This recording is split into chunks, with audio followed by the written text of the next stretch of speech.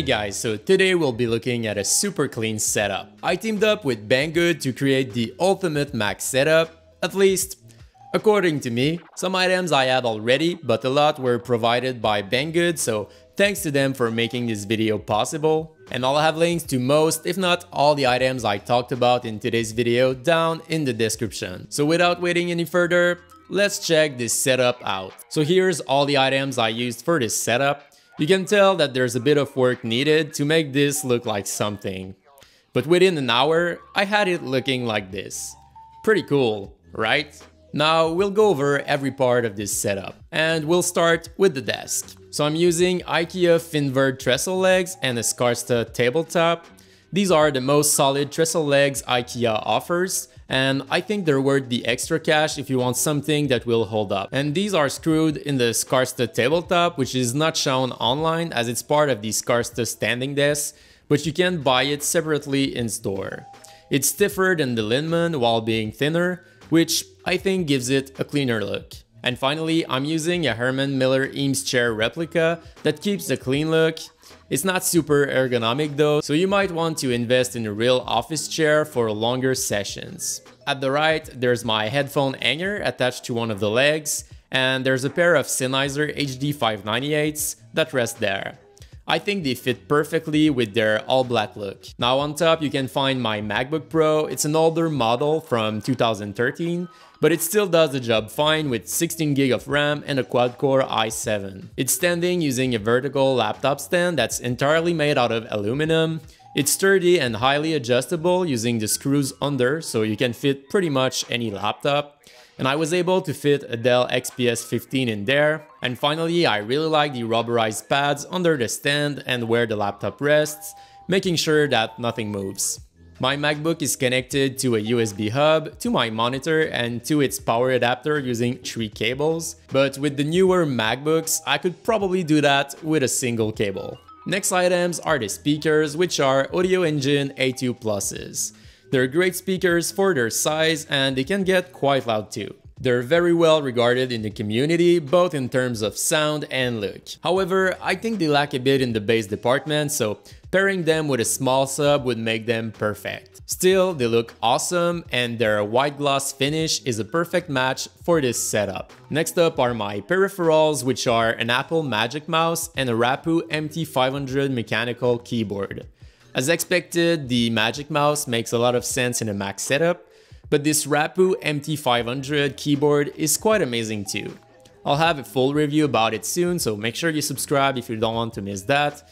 But basically, it has both a PC and Mac layout, and it features low-profile red switches, which are surprisingly good for typing. I use it with a magnetic cable, so I can easily toss it aside if I need more space, or if I want to use another keyboard.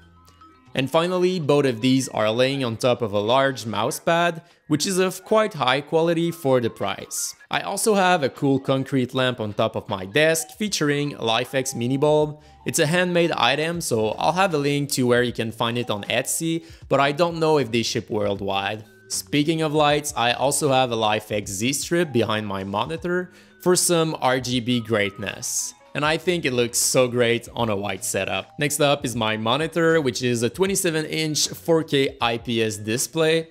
I've been rocking this monitor for a few years and I still love it. The resolution is a bit high to drive for gaming and it cannot go over 60 Hz, but on a Mac it makes a lot of sense. The colors are gorgeous and the pixel density is simply perfect. And its overall aesthetic matches perfectly as well with the white back and the silver accents. Its stand is not height adjustable though, so I use the Noriko aluminum display stand. It's super solid and looks great. The height it adds helps with ergonomics, and it's a great spot to hide cables too. Finally, you can also use it to store a keyboard or a laptop when not in use. Now, to easily access multiple USB ports, I have a 4-port USB hub from Orico. It's meant to be clamped to an iMac, but it works perfectly with a tabletop too. I like how it doesn't move that way, but still doesn't take a lot of space. And the matching aluminum finish is a bonus. My keyboard and speakers are plugged in it, but it's also really practical to plug an external hard drive. as an example. Finally, we'll take a look at the cable management. Usually, I like to use a Signum rack, but I tried something different here. I used an Orico cable box alongside Neoprene sleeves. I used one to attach the cables that travel across my desk, and another one for the cables that go down. Then I used the cable box to hide all the cable excess I had, as well as power supplies.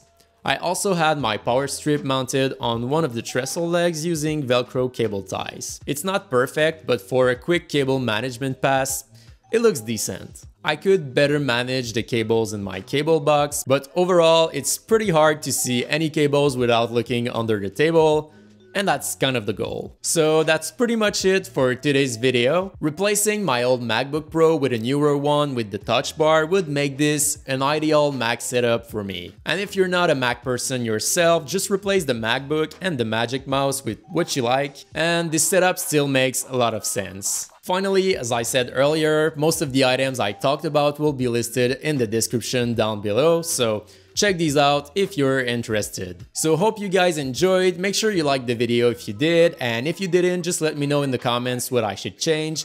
Otherwise, don't forget to subscribe if you still haven't already, and I'll see you in the next video.